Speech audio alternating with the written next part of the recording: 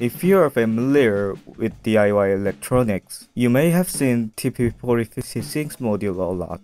But what is TP4056 exactly?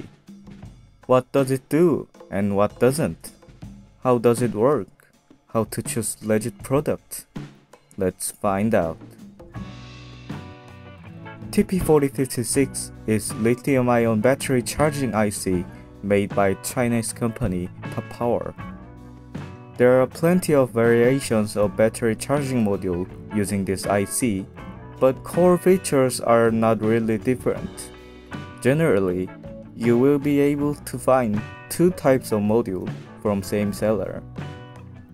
Module with protection IC and without protection. Without protection IC, it only provides overcharged protection. Protection IC provides over-discharge protection and overcurrent protection. So I will cover about module with protection IC in this video. Using this module is very simple. Connect plus terminal of battery to B plus and minus terminal to B minus. Connect load to out plus, ground to out minus. To charge the battery, connect USB cable or 5V voltage source. According to datasheet, 3 different charging methods are used when battery voltage is lower than 2.9 volts. Chipset will charge the battery with only 130 mA. This is called trickle charge or recovery charge. It is needed to charge the battery without damaging it until it can receive high current. This makes TP4056 can charge over-discharged battery. After reaching 2.9 volts, TP4056 switches to constant current method and ramps up charging current gradually to maximum current, which is set by resistor to 1 amp. At 4.1 volts, it begins to reduce current. And finally, at 4.2 volts, it switches to constant voltage method and continues to charge until charging current drops to 130 mA.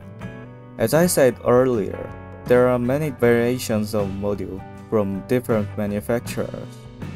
So I brought 4 different boards. All 4 boards has 3 similar chips, so you may not see difference when buying them. But I will show you them in details. First board has marking 03962A on front and no marking on back. By looking at marking of main IC, we can tell it's a fake chipset or a knockoff chipset. Original chipset has a company logo on it, and it has DW01A battery protection IC and 8205A dual MOSFET. DW01A and similar IC provides over-discharge protection and overcurrent protection. I used this board many months and it performed well. Second board has different components layout.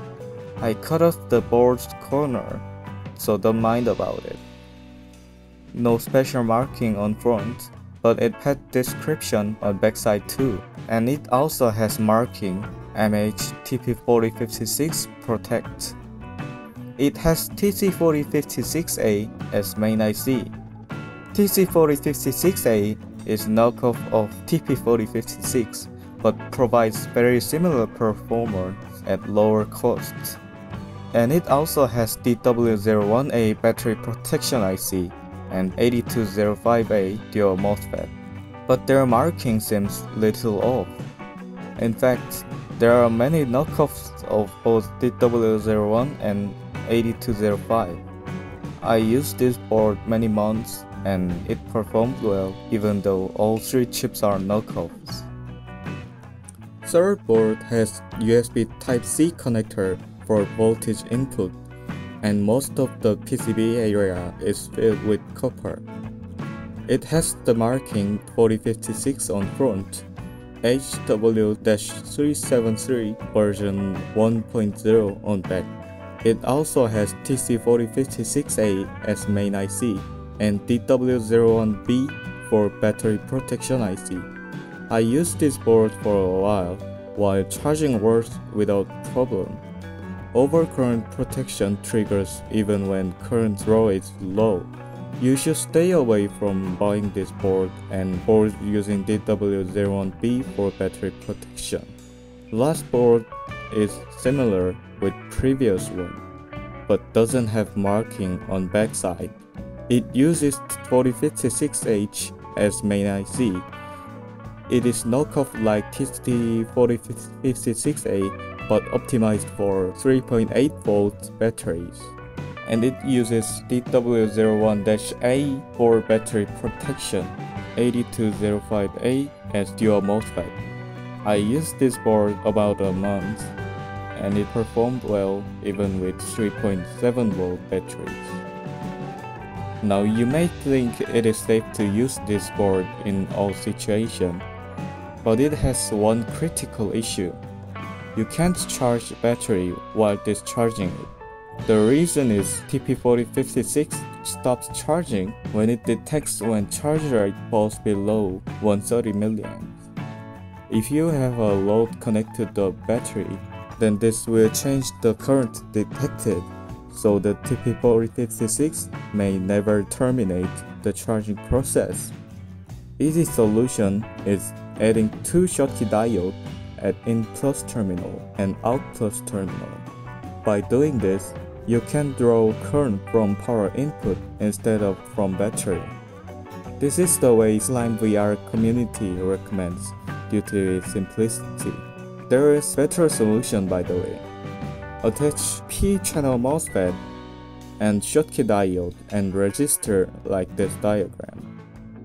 When charging current is detected, MOSFET will cut the connection between the battery and output terminal, making the battery isolated while giving input current to load.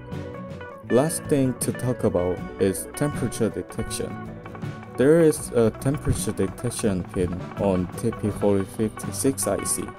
This feature is generally disabled by connecting to ground. You can configure it by attaching resistors and NTC.